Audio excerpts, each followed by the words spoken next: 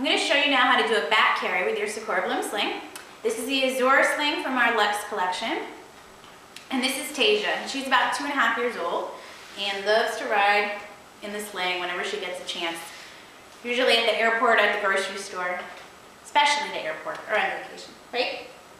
Okay, so basically you're going to put her in the hip carry. She's in the hip carry. You can see that the fabric is up high underneath her knees, both the front and the back.